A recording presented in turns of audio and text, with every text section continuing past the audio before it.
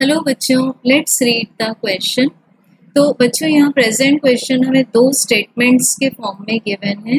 First statement is assertion and second statement is reason. सबसे पहले हमें assertion की ट्रुथनेस को चेक करना है, देन रीजन की ट्रुथनेस को चेक करना है, और थर्ड स्टेप में हमें देखना है weather reason can correctly explain the assertion और नॉट। तो इस तरह के हमें तीन स्टेटमेंट्स यहाँ इस टाइप के क्वेश्चंस में चेक करने होते हैं।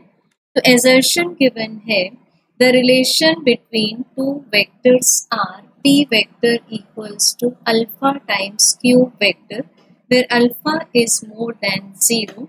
This implies that p vector divided by q vector equals to alpha. So ये जो relation given है p vector equals to alpha times of q vector, ये बताता है हमें कि p vector and q vector are parallel to each other. But अगर हम इस रिलेशनशिप को देखें तो this is absolutely wrong relationship, क्योंकि हम एक वेक्टर को कभी भी इस तरह से डिवाइड नहीं कर सकते। सो assertion विल बी फॉल्स। अब देखते हैं reason. The magnitude of p vector is alpha times that of q vector.